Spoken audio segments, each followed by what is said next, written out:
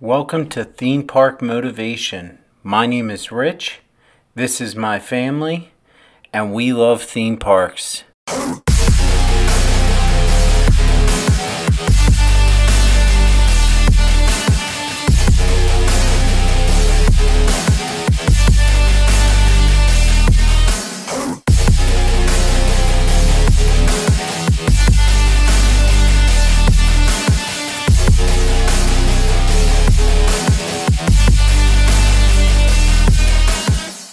So Michigan's Adventure.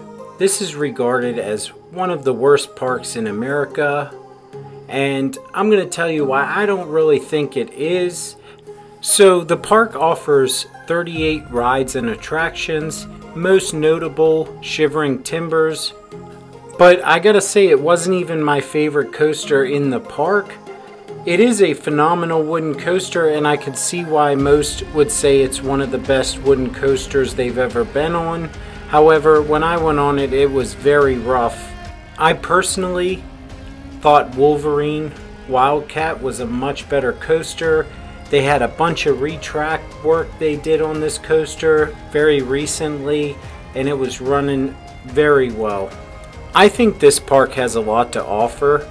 I think it has a wonderful setting as far as it's on a lake.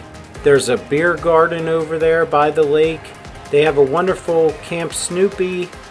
Yes, their rides are on the older side, and they could use a brand new attraction for 2024 or 2025. That would be wonderful. I don't see it happening, but this park does make money. It is a profitable park, and my opinion, with ticket prices being around $40 a ticket and season passes being around $100, it's definitely worth visiting if you're in the Michigan area or Grand Rapids area, but probably not worth a drive completely out of your way to go and visit. We only visited because we were on our way from Canada on our way to Six Flags Great America. One of the coasters that you absolutely have to do is Mad Mouse. This is a very rare coaster. This was built by Aerodynamics, and it's one of only 3 that are still in existence. It's not like your traditional Wild Mouse coaster where it kind of jerks you out of the seat. This thing is very smooth and a very enjoyable coaster, no doubt.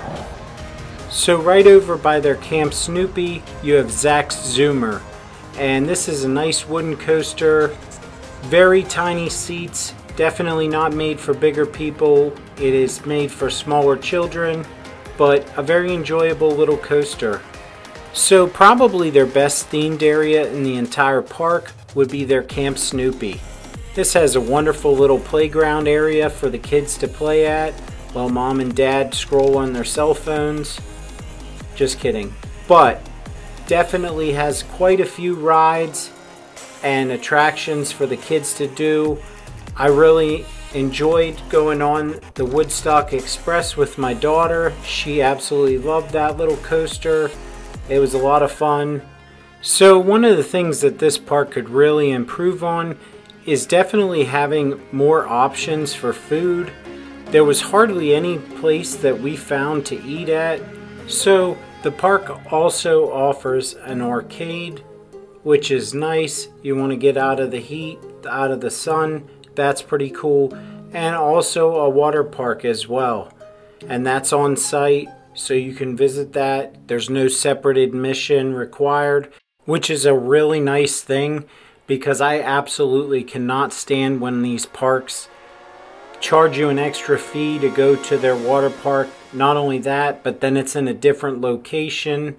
With this being right on site and what they had to offer, I was like blown away when I saw some of the slides and stuff. Thought that they had a very decent water park there.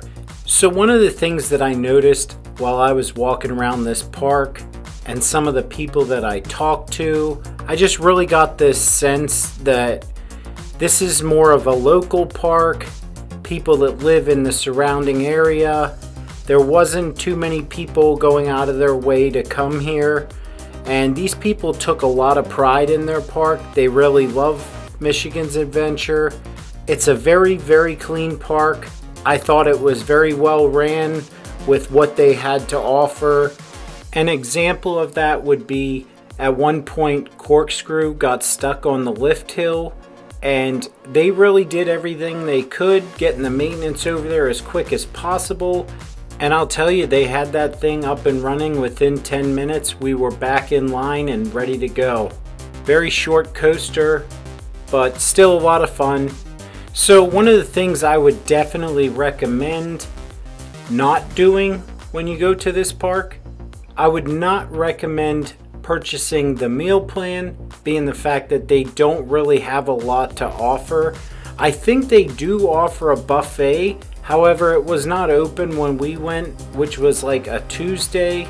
I would also not recommend getting the fast lane because this park does not see that big of crowds that you need to be concerned with getting on the rides over and over again. You can pretty much do that without a fast lane.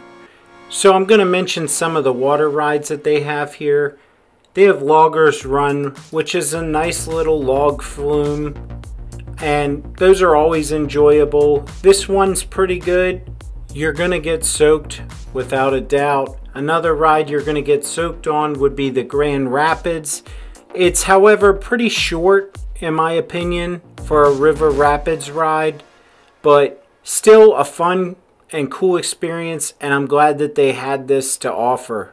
So another great one that they had was Adventure Falls, and think of Tidal Force at Hershey Park, but on a smaller scale, but same huge wave. This thing was exactly that. Definitely a fun ride, and I would just say Michigan's Adventure has a lot to offer. I mean, 3 thrilling water rides.